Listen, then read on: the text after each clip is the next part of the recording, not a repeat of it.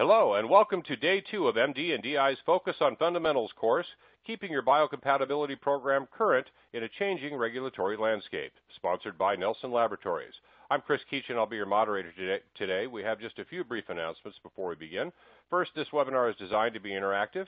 The dock of widgets at the bottom of your screen will allow you to learn about today's speakers, download resources, share this webinar via social media outlets, and participate in our Q&A session that takes place at the end of our presentation. Please note that we'll try to get to as many questions as we can in the time that we have left at the end of today's program, but if we're not able to get to your question today, someone will get back to you after the program is over. Also, the slides will advance automatically throughout the event. You may also download a copy of the slides via the resources widget. And towards the end of our webinar, we will ask you to complete our survey found on the right-hand side of your screen. Please take a moment to fill this out before leaving us today, as your feedback will provide us with valuable information on how we can improve future events. And lastly, if you're experiencing any technical problems, please click on the Help widget found at the bottom of your screen or type your issue into the Q&A text area, and we will be glad to offer one-on-one assistance. And now on to today's class, Chemical Characterization and Toxicological Risk Assessment for Medical Device Biocompatibility. Discussing today's topic from Nelson Laboratories is Dr. Matthew R. Jorgensen, Chemistry and Materials Scientist, and Dr. Annalise Vertolman, Senior Study Director with Nelson Labs Europe. To learn more about our speakers, please visit the Bios widget. It's now with great pleasure I turn this special session over to Matthew to begin. Matthew, take it away. Thanks for that introduction, Chris, and welcome everyone. And thank you for hopping online for this webinar. It's something that I take a lot of pleasure in. Covering this topic. I've basically devoted my whole life to chemistry, and so to get a chance to share a little bit of this excitement with you is always a pleasure for me. So as Chris said, we're talking about chemical characterization and toxicological risk assessment for medical device biocompatibility.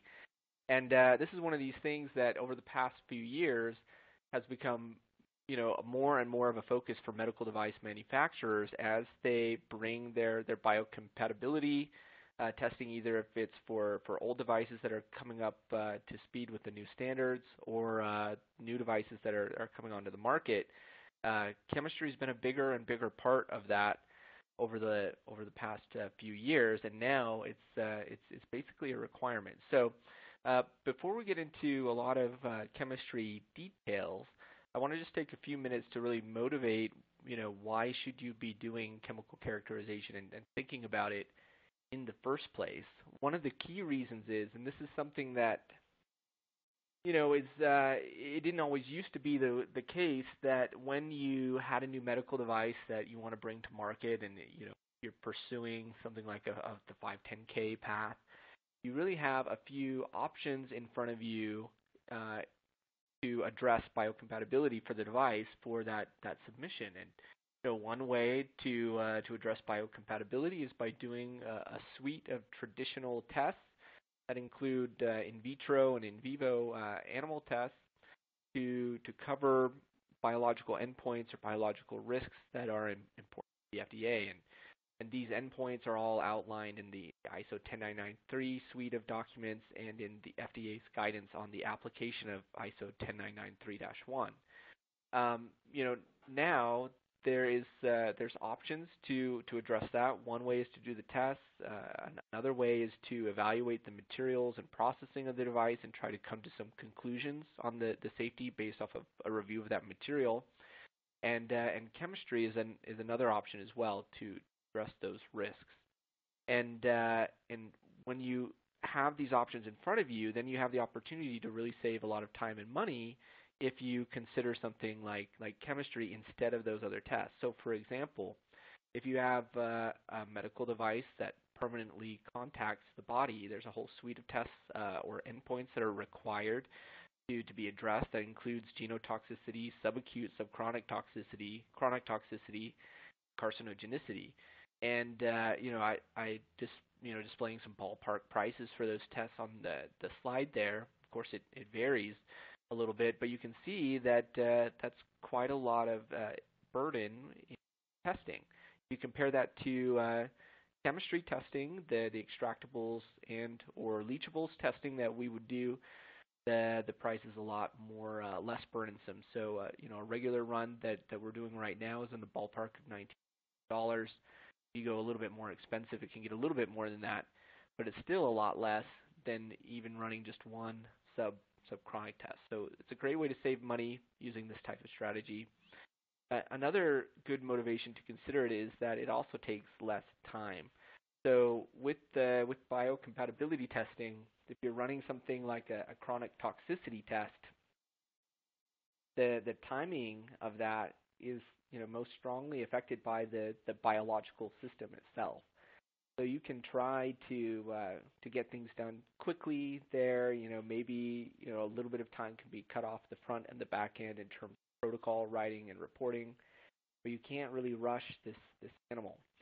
So you can see, chronic toxicity testing is ballpark 26 weeks. Some of these other biocomp tests run just as long. Chemistry, on the other hand, depending on the situation, right now with the current demand that we have, we're running 6 to 8 weeks turnaround time on the test. So it's a great way to save a lot of time. And in my experience, the time savings for this is one of the strongest motivations in picking this strategy.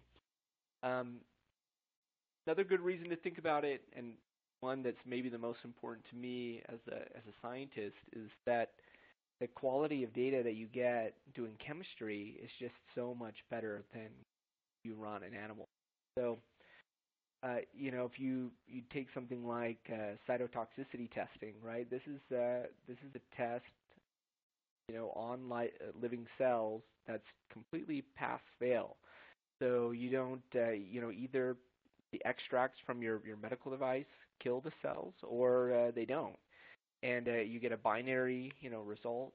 And if you are in the situation where you fail, then you immediately have these questions like, why did I fail? What could have come from my device that killed these cells, and so on. And it's the same way with a lot of these other biocomp tests. So if you do a chronic toxicity test and you fail, after this 26 weeks and considerable expense, immediately you want to address the issue, and the only way to get in and dig into that would be to do chemistry anyways. So the beauty about this chemistry testing is that not only do you get answers on the biological safety according to those endpoints, but in case there is a problem, which is rare, we use manufacturers are typically using really nice materials that are well qualified. But if there's a surprise and there's a problem, then you immediately have a kind of roadmap to investigate where that problem came from and go down a path to correct it. So later on in the presentation, I have an example where that happened with one particular project. And having those chemistry results available was indispensable in tracking down and correcting the issue. So the quality of data and the amount of detail that you get, so much better than the traditional tests. I think that's really great motivation as well. And finally, that it may be that even if you choose a more traditional path where you want to do the in vitro and in vivo animal tests because it's something that you're comfortable with and you've done it in the past, it may be that the FDA or other reporting bodies will require chemistry in addition to those tests anyway. So, and this comes into play especially when there's something like special populations, sensitive populations. So if you have a medical device that's used in neonates or pediatrics, then there's a good chance that you would need to do chemistry anyways in additional to the animal tests, because the FDA recognizes that these animal tests aren't done or designed to be used on neonate or infant animals. There's special concerns there that just aren't addressed by the animal. So I think we see this coming down the line where it's essentially required all the time to do chemistry testing. And see this in the standards in the new ISO 10993-1 and also in the FDA's guidance on the application of 10993-1. Chemistry is really reaching a place where it's more of a a prerequisite to animal testing. So you can imagine that there's a strong motivation to limit the number of repetitive or unnecessary animal tests that take place. And so if we are going to do an animal test, it should be justified that it needs to happen. And doing chemistry testing with a material review is one of these ways that if you're going to do animal tests, you could defend that. So if there was a problem that you could resolve with an animal test, then those situations. So yeah, I mean, I think it's written all through the standards. We'll talk about that a little bit more, but in the new 10993-1 and also the 10993-18, you see that chemistry has taken a foothold in the whole biocomp landscape. I think that we can expect that it's essentially a requirement at this point. One of the things that I want to hit on here, we're talking about extractables and leachables chemistry testing, and doing this in this whole scheme of biocompatibility. I want to make sure that we're focusing on and understanding, where this fits in the bigger picture of the evaluation of a medical, because it really matters when you start to think about, what chemistry can and can't do, and how those risks are balanced with everything else. So what we're referring to here is in the three-step process that we go through in the evaluation of a medical device for biocompatibility, where the first step is a biological evaluation plan, where the device, how it's used, the patient contact, the materials and everything are evaluated. From that step, it's a certain set of tests are prescribed, and one of those tests to address biocompatibility should be chemistry testing. And this comes along with other types of tests and maybe some material reviews or assessments. And that's all in the second step, this testing and risk assessments phase. After the chemistry testing is complete, you'll have a beautiful set of results, a bunch of CAS numbers and concentrations in per device units, which is really, really exciting to me. But may not be so meaningful to everyone. And so those chemistry results ought to be evaluated and assessed by a toxicologist to make hard conclusions about the endpoints that the chemistry is targeted for. And then finally, after this plan, the testing and risk assessments phase, there should be some overall conclusion, a biological evaluation report. And this is like the front matter document that should be submitted to the regulatory body or the FDA, where it's like, okay, here's the device, we made a plan to evaluate its safety, we did the plan and everything passed, and then everything else, the toxicological risk assessment, chemistry testing, and other tests are kind of the appendices of that document. So we're talking about one very important piece in the middle of this entire evaluation process.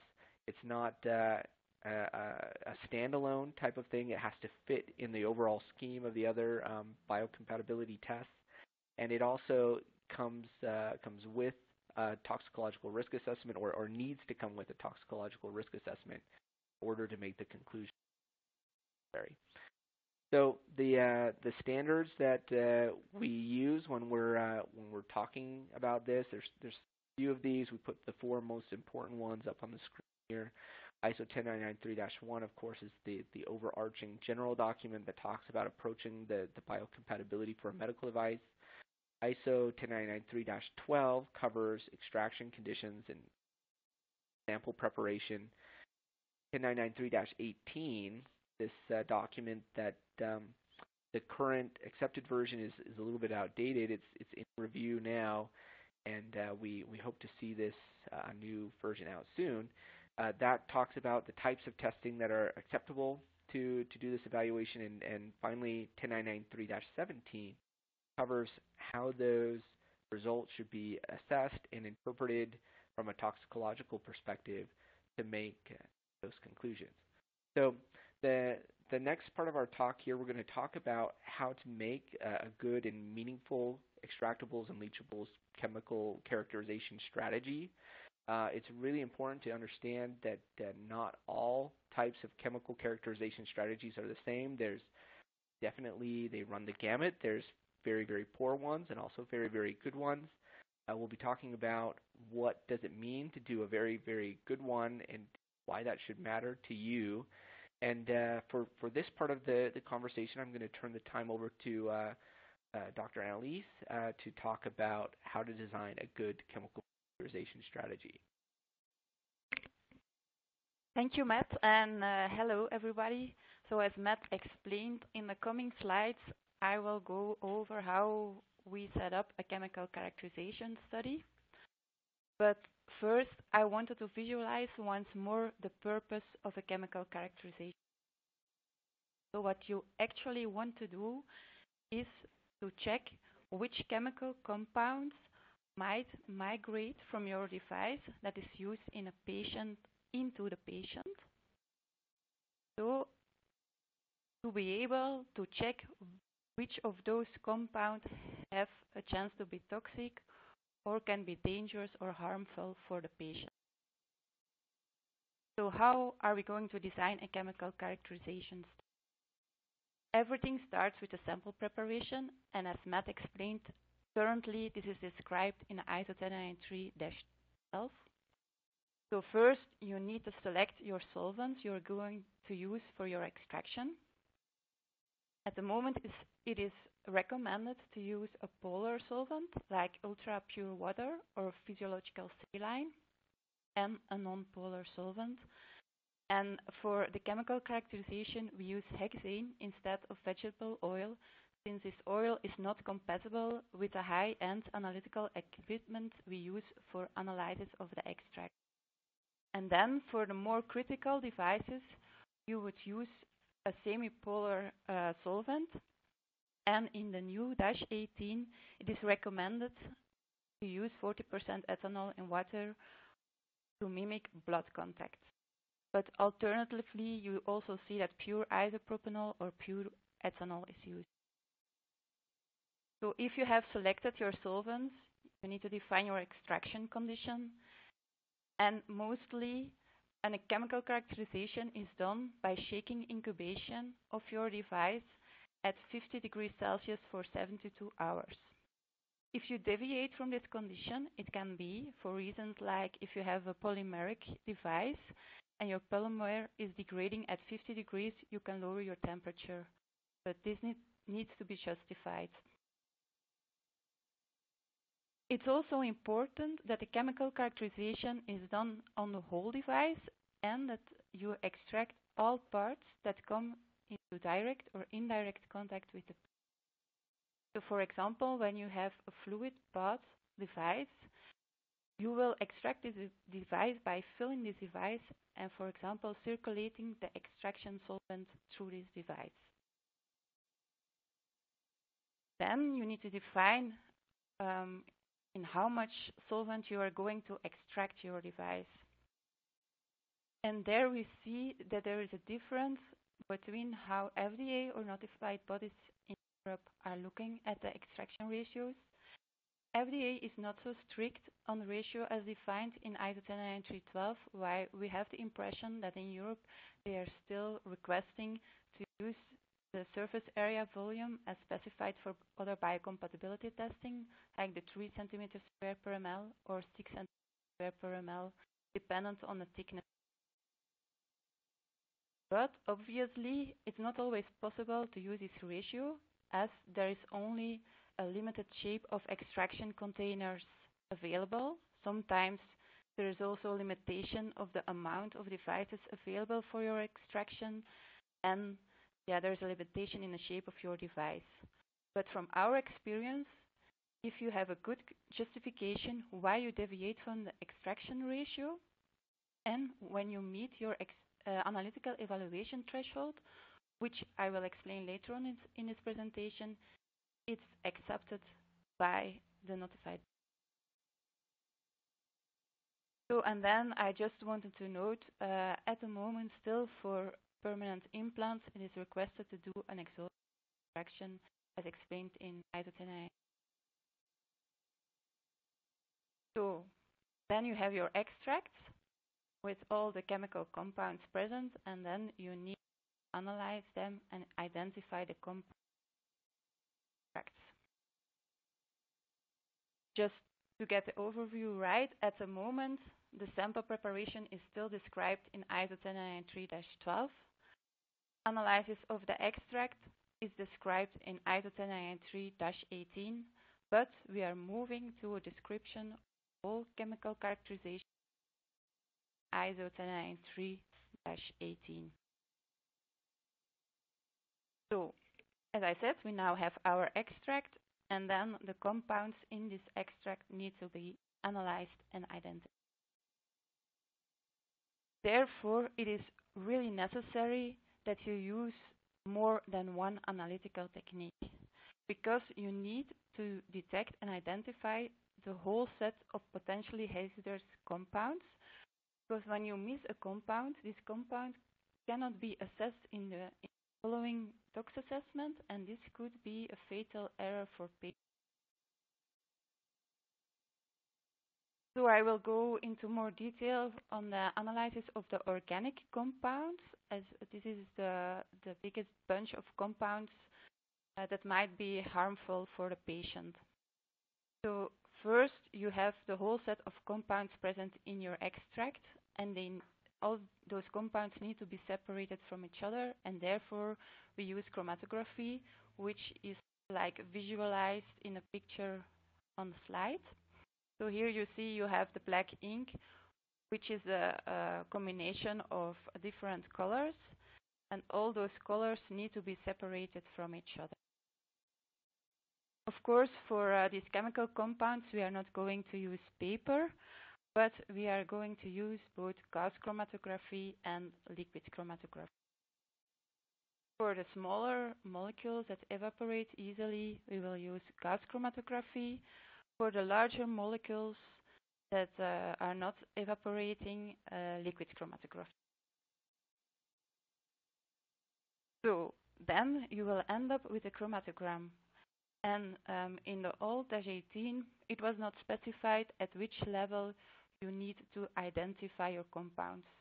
For example, you could draw the line over here on your chromatogram, and then 2 compounds will finally be assessed in your tox assessment. You could also say, or CRO could say, like, okay, I'm going to draw the line here, and then 5 compounds will finally be assessed. Or you could draw the line even in the background, and then background compounds will be assessed. So there really was a need for a scientifically based evaluation of your chromatogram. And this now is described in a new ISO 10993-18 as an analytical evaluation threshold to have a scientifically based justification of the right level of detail where you are going to identify your chemical compounds. But as already explained, I think yesterday by Thor and by Matt, this -18 is still under evaluation. We hope to see the final version next year. So here there is a short definition of the analytical evaluation threshold. It is defined as the threshold at or above which a pharmaceutical development team should identify and quantify a particular extractable and or leachable and report it for potential toxicological assessment.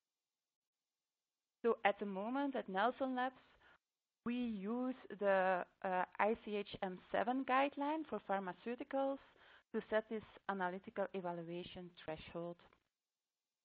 Basically, for medical devices, 2 thresholds are used. So for the devices with limited or prolonged exposure, you would use 120 micrograms per day. And for the permanent contacting devices, you would use 1.5 micrograms per day. Just to remark, if no irritation or sensitization tests are performed, then it's not advised to use 100 micrograms per day, but you should lower to 5 micrograms per day, as also recommended by PQRI for pharmaceuticals. And then also in a new -18, it is advised to, when you have calculated your analytical evaluation threshold, to also apply an uncertainty factor, because during your chemical characterization you use screening techniques. So that means that you are going to quantify your compounds based on the concentration of a known standard. But of course, your response of your compounds on the analytical instruments are not the same compared to this analytical standard. And so, for example, you need to check how much your response of your compound deviates from the response of an analytical. And at the moment, at Nelson Labs, we mostly use an uncertainty factor of 2, just to illustrate it. If you would end up with an analytical evaluation threshold of 120 micrograms per day, then you apply this uncertainty factor. The final analytical evaluation threshold you are going to use to check which compounds you need to identify is 60 micrograms per day, and then converted to micrograms per device. So the next step is you are going to identify, or you need to identify, all the compounds having a concentration above this analytical evaluation threshold. And therefore, we use mass spectrometry. So actually, to explain it very briefly, you are going to detect and identify molecules based on how much they weigh and how they break apart. Then you end up with a mass spectrum. And this mass spectrum then needs to be compared with a library to see with which other mass spectrum you can find a match. So this is a little bit visualized in the coming slides. So above you again have your chromatogram I showed before, and then the compound which is eluting around 12 minutes. There the mass spectrum is shown below in the slide.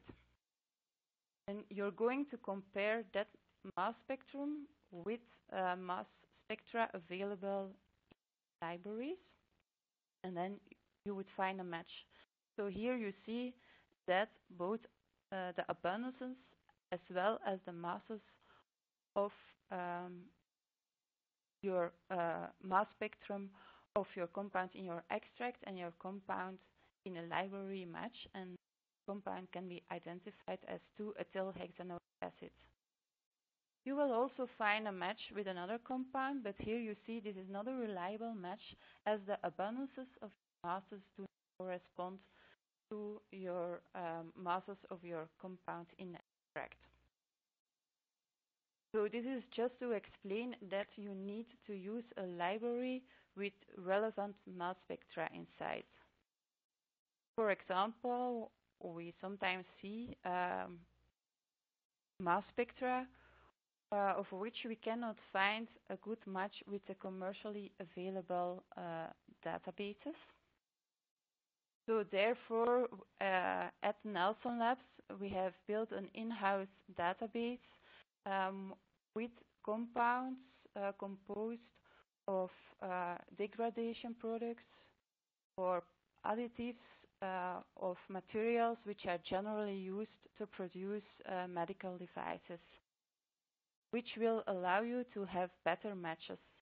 So here you see we did not, this compound did not have a match with the commercial libraries, but had a perfect match with our in-house library and with the crown ether, which is a typical compound for polyurethane. So it's just to stress, identification is really key to have a good tox assessment performed afterwards. And if you would identify your compound wrongly in your extract, this is a fatal error, because you can have two conditions. Either the compound you identified has a higher chance of toxicity compared to the compound in your extract, so then you would conclude that you need to change the material of your device, and then it takes a lot of time and money for you. But the other case is even worse, in case your compound present in your extract actually has a higher chance of toxicity than the compound you wrongly identify, then your tox assessment will say, okay, all compounds in my extract are safe, and you will consider your device as safe, while your device is not safe. So it's really then dangerous to use your device in a patient. Therefore, it's important that a toxicologist know how your compounds are identified, which libraries were used, and how reliable the identification is. So I just listed here our statuses we are using, and only compounds we report as identified compounds. We are 100% sure that the identification is correct because we have a perfect match with both the masses and the retention times, because these have been confirmed by injecting an analytical standard of the compounds which are generally degraded from the materials used in the production of medical devices. And here you see what it means for the different analytical techniques. So in blue, it's indicated how many compounds are detected with commercial libraries, and in green, the ones which are uniquely present in our in-house database. And there you see it's of utmost importance that you have a good library for non-volatile compounds, because we see more and more questions popping up from the authorities to have a good screening for non-volatile compounds, and not only for certain polymer additives or certain degradation compounds, but a broad screening. And therefore, you need a library of non-volatile compounds with accurate masses, so which has been developed with good analytical equipment such as an LC or BITRAP. So then now I will give the word back to Matt, who then explain how these identifications can be used in a further tox assessment. Thank you, Annelies. Yeah, I think that's a great overview, and I would, re-emphasize that last point that she made as I lead into the toxicology part of this discussion, that, of course, when you're evaluating a set of compounds for toxicity, there's two things that are really, really important. And first is the identification of that compound, and sure are you that compound is identified appropriately.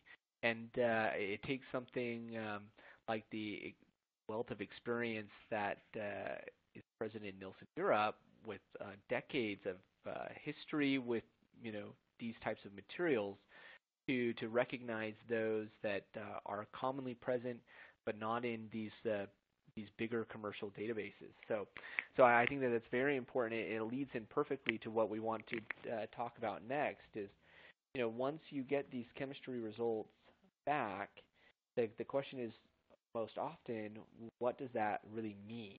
How do I understand these results that are now in front of me? And it goes back to what I was saying before, is that first you have to make sure that the chemistry is done correctly.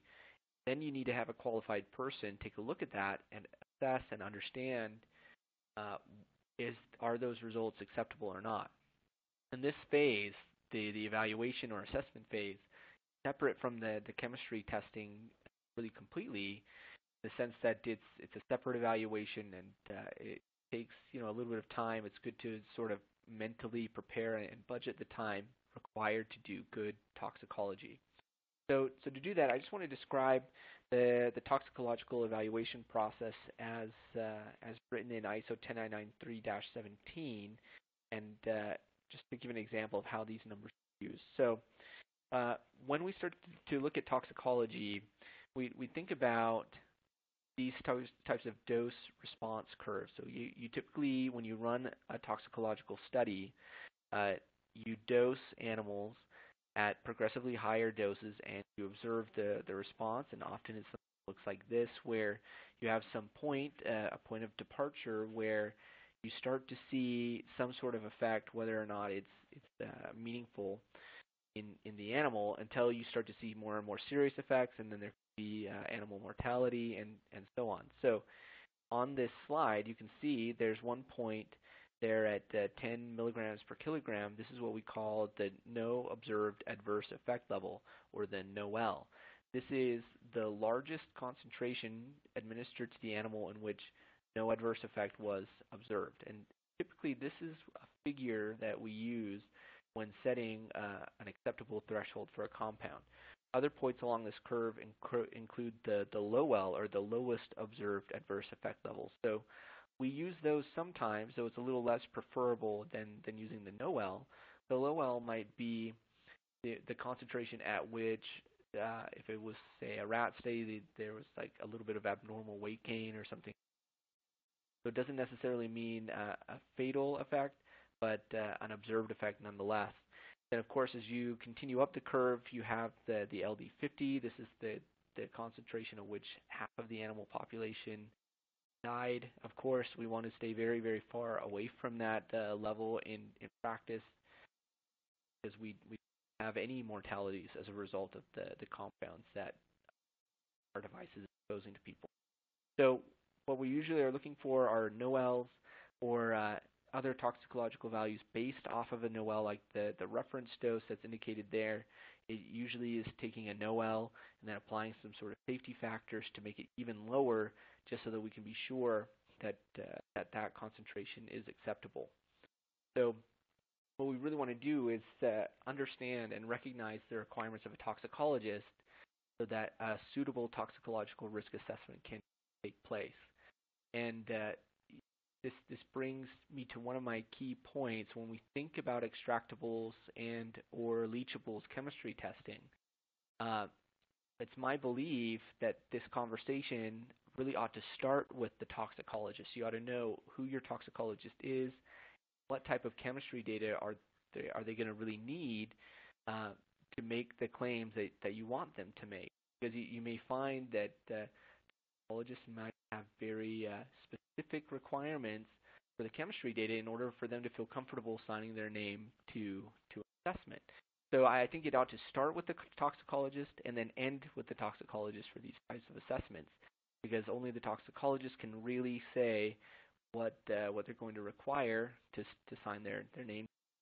So as the toxicologist goes through this process, what you'll see is that we need to derive tolerable intakes and tolerable exposures per ISO 10993-17. This is the acceptable level.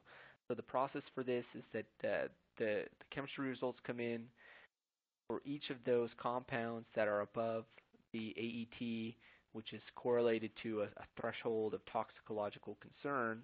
It needs to be determined, okay, if it's above this level, is that a problem or not? So for each of those compounds, we'll research and identify NOELs or LOELs and calculate an acceptable level based off of that. So for example, and I'll just go through this briefly, we had recently a medical device that had cyclohexanone detected at 3.2 milligrams per device. And the question was, is that a problem or not? So to do that, we start by researching cyclohexanone on using toxicological databases. So you can see here, this is a screenshot from ToxNet, their hazardous substance databank. You can, there's a lot of summaries of toxicological studies on this compound, which we could use to identify a NOEL. Of course, you want to be careful that you choose good studies, those, for example, that are peer-reviewed and trustworthy. Then, to calculate a tolerable intake, you take this NOEL and divide it by some safety factors that correct for things that will make the comparison more conservative. So, for example, we'll take the NOEL and we'll divide it by uncertainty factor 1, which is for inter-individual variation among humans, right? So not every human is as sensitive to compounds as the next person. So we typically use a factor of 10 for that to describe this variation among humans. Then what we're doing is these toxicological studies are applied in animals, and we're extrapolating that to make a conclusion in humans. Because of the difference in biochemistry between humans and animals, we add another safety factor of 10 to cover that, just to make sure that there aren't surprises. And then the final one, UF3, there isn't a standard value for this, while the first two have 10. This depends on the quality of the toxicological data in the eyes of the toxicologist. So you can imagine if all of this is being based off of a very small study with not very many animals, it might be that this should be a little bit higher, or if the routes of administration were different. So that's typically ranging anywhere between 1 and 10. We would keep it at 1 if the study is very well suited to make a conclusion, and increase it from there if it isn't. Once we have a proper TI derived, so you can see this is what it was for cyclohexanone, then we go and we want to calculate a tolerable exposure. So the TI is based on the amount per kilogram of the subject. The TE starts to consider the weight of the person that's being exposed. So to calculate the TE, we take the tolerable intake, multiply it by the weight of the intended population. Then we also use a utilization factor in this calculation to account for the possibility that a person could be exposed to this compound from several sources at the same time. It's assumed in general that there could be 5 sources at the same time. So to get the TE, we essentially divide that by 5 or multiply it by 0.2. So in the case of cyclohexanone, for an adult, this would come out to be 14 milligrams per day. And then to decide finally if it's safe or not, we compare the amount of cyclohexanone that came from the device with the amount that we said would be safe. See that in this case, margin of safety is 4.3. That means that an acceptable level was 4.3 times higher than what was found in the device. Therefore, this compound isn't. So just to give you a quick example of this practice, we had recently an enteral feeding tube set. So this is designed to administer nourishment to underweight babies. And the sponsor was seeking 510(k) approval from the FDA. They had done all of their required biocompatibility testing per ISO 10993-1 using the traditional route with the animal tests, but they got a response back from the FDA that even though they had passed all those tests, the FDA still wanted to see chemistry tests. So, and their reason for that was because these animal tests aren't really targeted to that. So we designed a test plan that included the range of materials possible on from the device. We extracted fluid path, and we even did a couple of iterations where we did an extractable study at an elevated temperature and extended time, and later followed up with a leachable study. And ultimately, the conclusion was that there were 27 compounds found across the different sets of materials. Some compounds were found in multiple materials. And ultimately, 15 of those compounds were clearly above the AET and needed to be assessed. Of those that were assessed, there was one compound that turned out to actually be unsafe for this sensitive population. So the conclusion there is that while the FDA sometimes gets a hard time for being very strict and conservative, in this case the FDA was truly right. So doing chemistry really protected this vulnerable population because we caught a compound that was safe for underweight neonates. And then 2, since we knew what that compound was, the device manufacturer was able to go back to their supplier and say, okay, look, this compound that we found is a problem for us. It's keeping our device from going to market. What can we do to fix this? And they were able to figure out that that compound came from the black rubber gasket syringe in this delivery system. So the supplier of the black rubber gasket was able to tweak their formulation, reduce the amount of this compound. We tested it again, and it was at a safe level. So it just goes to show that the FDA sometimes is really making a lot of sense by being conservative. We were able to protect patient safety, safeguard that, and because we did chemistry, we knew what the problem was, and it gave them a path to go ahead and fix that.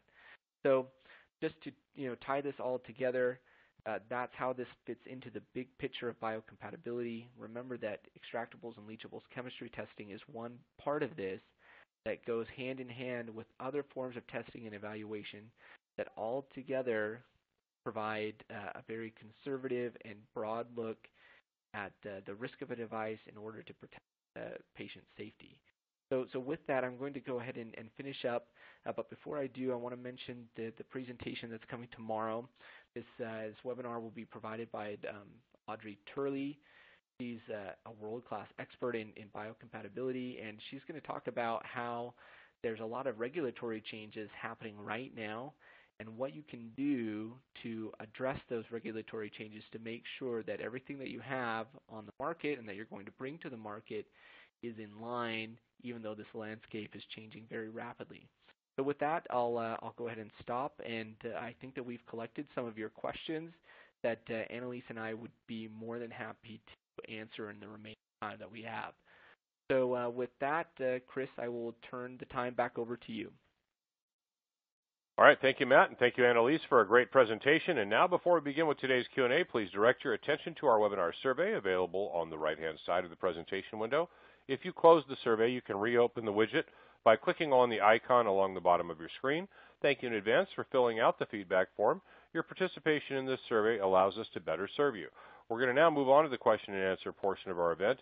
As a reminder, to participate in our Q&A, just type your question into the text box located to the right of the presentation window, or click on the Q&A icon at the bottom of your screen. And if we're not able to get to your question today, we will get back to you after the program is over. So let's get started with our first question. First question here, I'll throw it out to either one of you.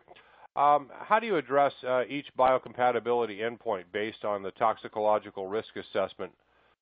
Based on the standard toxicological risk assessment, it can only be used to address the systemic tox endpoint. Yeah, so this is Matt. I think that that's a great question, and a lot of people ask that question, so I think it's on everybody's mind. So what we do is, it's true that extractables and leachables chemistry testing right now for the FDA can only be used to address systemic type toxicity. So if you look at the table in ISO 10993-1, there's actually several systemic toxicities listed there. So there's the acute systemic, there's subacute, subchronic, genotoxicity, chronic, carcinogenicity are all systemic toxicities that can be used, that chemistry can be used to address with the toxicological risk assessment. And in the process of this risk assessment, we have all of those endpoints in mind, and those can be specifically addressed either by referencing separate toxicological studies in defense of that endpoint, or what happens more often is that some endpoints, like chronic toxicity or genotoxicity, are known to be by far the most sensitive, and will make an argument that says something like, okay, if this compound is safe enough or low enough that it's not causing genotoxicity, then we can also conclude that it wouldn't cause acute or subacute subchronic toxicity. So that's typically the approach that we would use. All right, thank you, Matt. Another question here that says, how do you determine if exhaustive extraction is needed or not? So this is Annalise. Thank you for this question. So exhaustive extraction conditions, they are explained also in ISO 10993-12, and I can answer this very briefly. It's actually now recommended for permanent implants, so for implants or devices which have a permanent contact time with the patient. So, and it's also explained in a -12 how you do it, but actually you need to define the conditions, so the time you need to extract to ensure that you capture all of your extractables. All right, thank you, Annalise. Another question here says, when do I use leachable or extractables?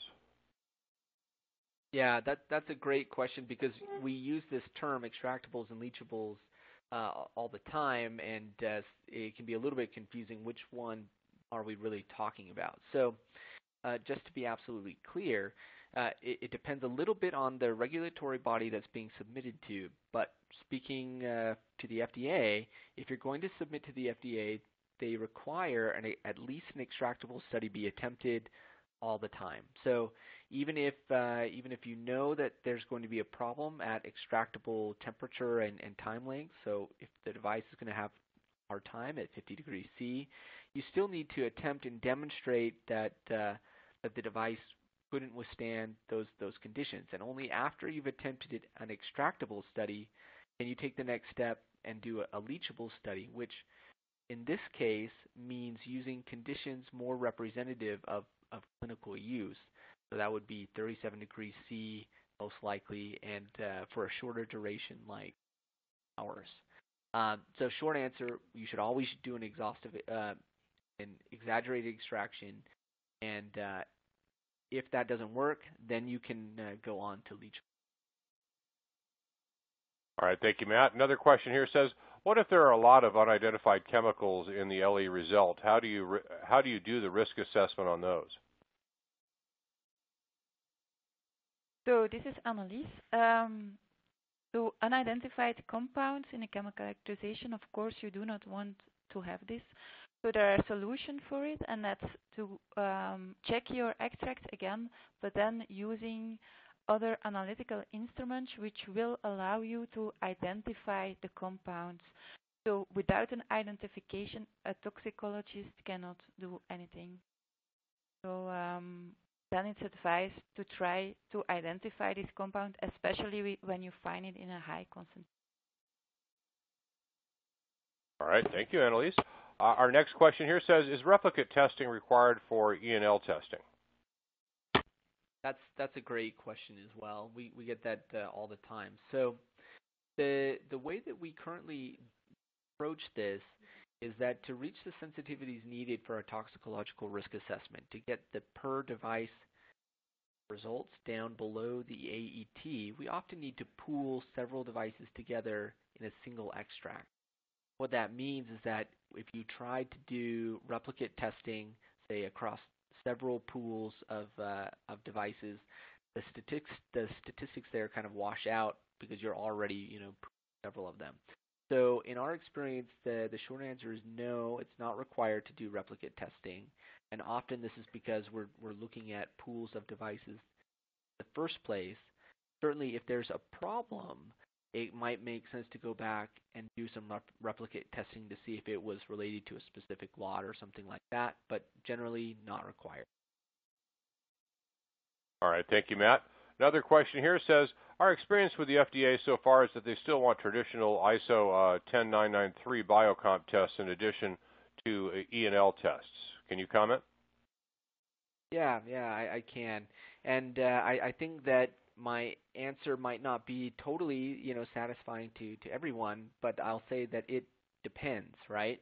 So I think if your device is made out of very common materials that have a long history of safe use on the medical device landscape, that it's generally not required to do both, say, the traditional biocomp tests and the chemistry tests that those tests would replace. So it's very rare to see the FDA ask for both genotoxicity testing and chemical characterization. We see it go the other way, where let's say you did genotoxicity testing and no chemistry, and then when the FDA sees it, they have some other reason to feel concerned, and then they ask for chemistry. But the only time I can see where they would specifically request both at the same time, say like genotoxicity and chemistry testing together, is if they have a feeling that the device materials themselves are pretty novel, and they might be concerned that due to the limitations of chemistry testing, that something could be missed that genotoxicity testing might still catch. And I have seen that with very novel materials in devices. All right, thank you, Matt. Another question here for you. We have enough time to get maybe one or two more in here. So this one says, is it accepted that chemical characterization to evaluate process residuals is not as complete or extensive as materials characterization?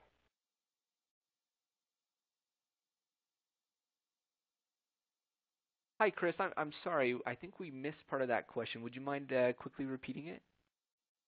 Sure. The question asks, is it accepted that chemical characterization to evaluate process residuals is not as complete or extensive as materials characterization? Yeah. So that's also a great question. So in this case, where we're thinking about manufacturing or processing residuals, oftentimes what we can do is do a more limited chemistry study that's targeted to those specific residuals.